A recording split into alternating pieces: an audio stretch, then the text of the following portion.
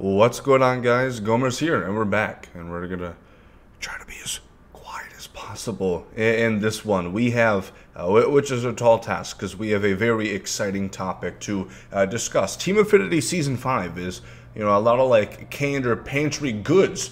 They last a while, because hopefully this should maintain nourishment for us for quite some time, because Lord knows when we're going to get new content. But we have tons of great cards, spectacular. We're going to rate them from W, mid to L tier in this one. So comment below who you guys think the best Team Affinity Season 5 cards are. Leave a like if you guys enjoy it.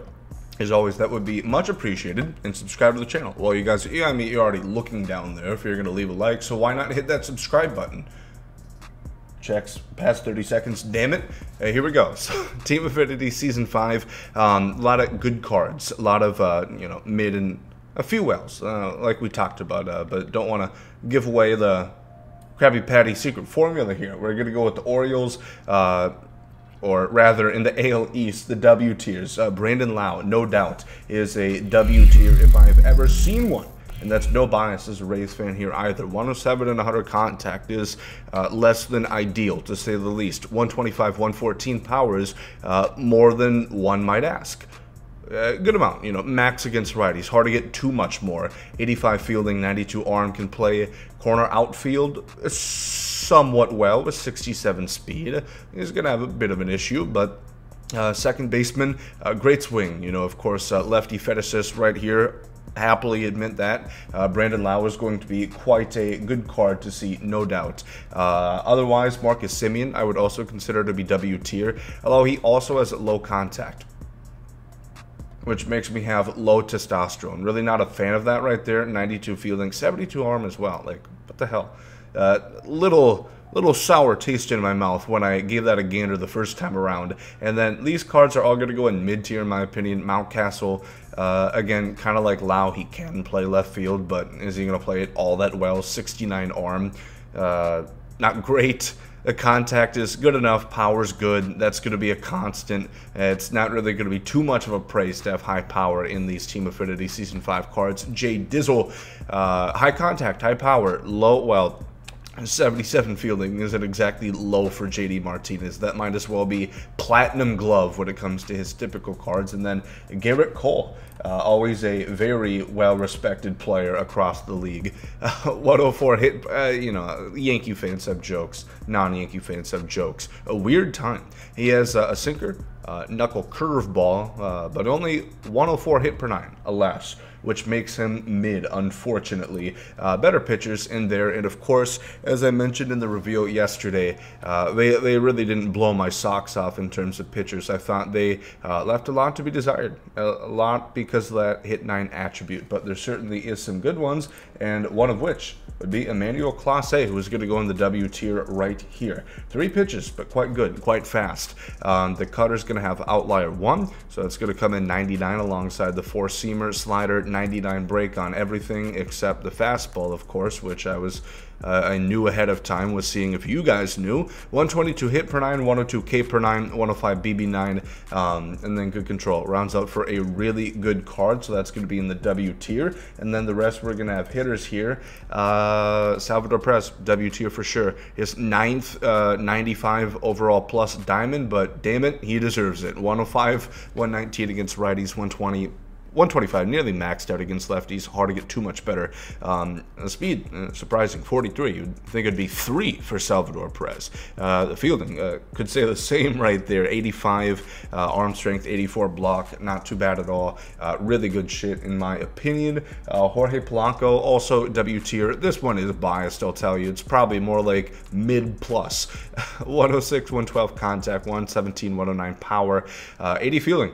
80 arm, 74 speed, can play middle infield plus 3B. Good card, switch hitter, like it, twin as well. One of the one twins that was good last year. And then Jeimer Candelario, I'm going to put in the mid plus tier kind of as well. We'll talk about mid-minus version of Jeimer Candelario, Yoan Moncada. 107, 112 contact, and then 100 power aside, 84 fielding, 84 arm, 61 speed, can play third and first, again a switch hitter. Another switch hitter right here, but he is, I don't know, just not a big a fan is Yoan Moncada. The contact is a little less, very comparable. It's like the same thing. The fielding is practically the same as well. They're essentially the same card on second glance, so they're both in mid plus. Let me adjust my rating right there.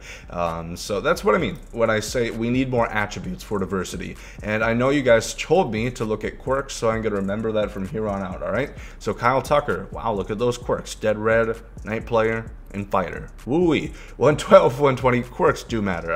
I'm not joking about that. 120, 117 contact is great. This is one of the best cards in Team Affinity Season 5. One of the best outfielders in the game right now. Lefty swing, 68 speeds. The only downside to it, can play up to 73 at parallel 5. But out of the box, this is one of the best hitters that we have in the game.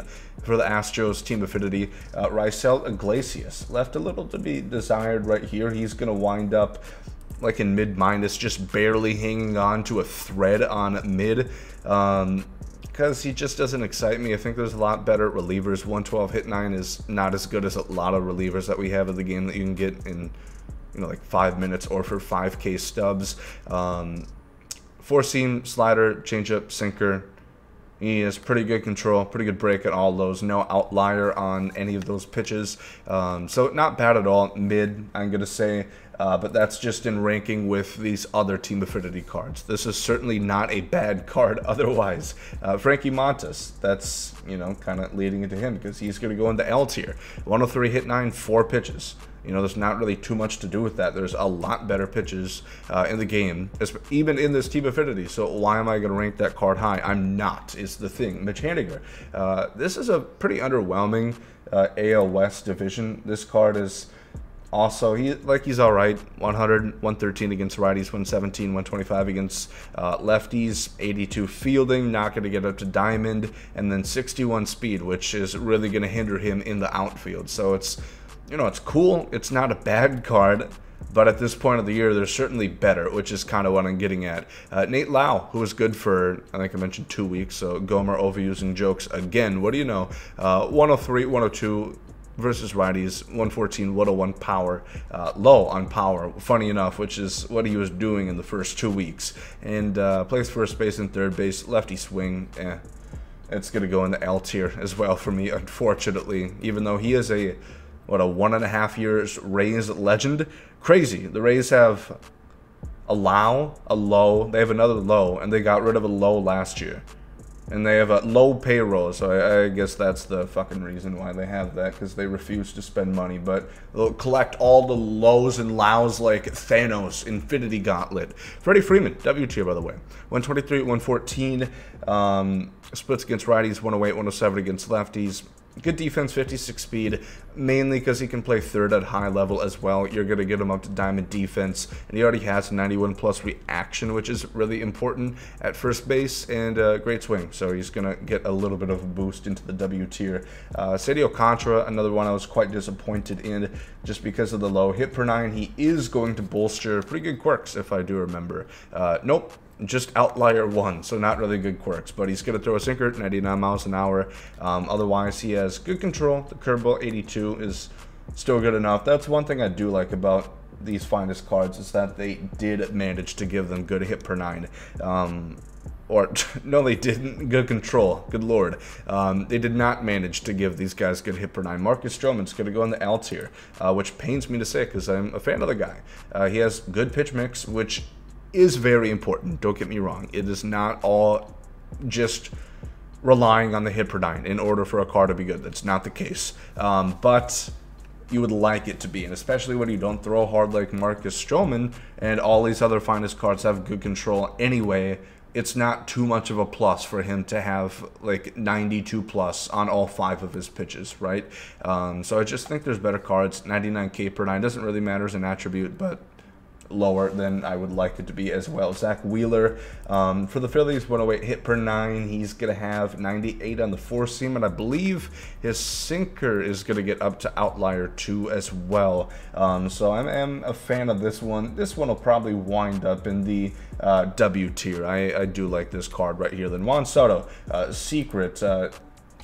I think this card is good. 125, 117 against righties, 115, 111 against lefties, 88 fielding, 78 arm, 58 speed. You know, good shit. 93 reaction out of the box, which is going to play quite high. Again, just consider center field isn't an option because it is not. They're fooling you. They're deceiving you to make the dumb mistake to put him in center field, and you're going to pay for it, damn it.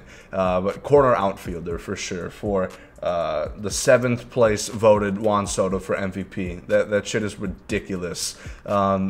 If you guys saw the voting ballot.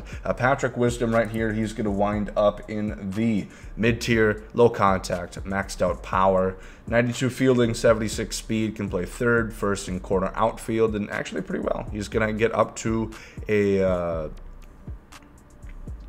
Is he? Yeah, he's going to get up to a diamond shield. Sorry, brain fart right there. And good enough speed, over 80 eventually. If you parallel him up, Jonathan India, Rookie of the Year. He plays like a rookie in terms of his finest.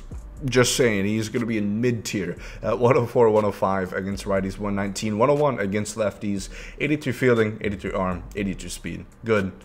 It's like a solid card. It's like the Bo Bichette a lot.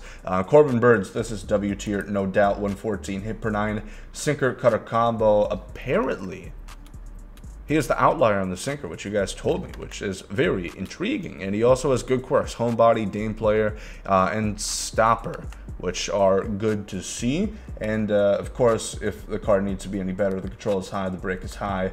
Corbin Burns is great, the best pitcher in this bundle for sure. Brian Reynolds, this is like a top 5 card. 116, 123 contact, 109, 103 power. A little low, but still not too low.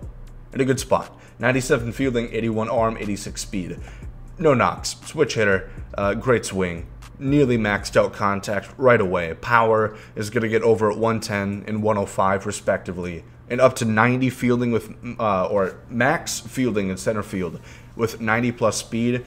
Get out of town. That's crazy. Paul Goldschmidt, 109, 125 contact, 106, 117 power, 88 fielding, 48 speed. Good card. Not much else to say. Mid-tier. I like it. I am a fan. NOS going to give this one a look-see here. Going to speed through a little bit. Ketel Marte is really good. 112, 125 against contact. 124, nearly maxed out, splits against left-handers. 87 fielding, can play a lot of spots, 85 arm, 70 speed. Thumbs up for me, W tier. CJ Cron, unfortunately, L tier. They should have gave him the POTM. It was going to be a better card, just because the speed is low, the fielding's okay, and the hitting's good, but there's a lot of first basemen. Max Muncy's better, W tier. Pretty much maxed out power, 113 contact against lefties. I'm deceived. I'm hurt by the 101 against righties, to be fair. 95 fielding, can play second, third, and first, 60 speed. Tatis, max power, 110, 116 contact, can play every spot. Catcher, if you ask nicely. 95 fielding, 99 arm, 95 speed. Fuck. Brendan Crawford, really good as well. 123, 105, 110, 108 power, 99 fielding, 85 arm, 38 speed. Good card. W tier as well for me. Really good stuff. Team Affinity 5 is easily the best cards of any Team Affinity set this year.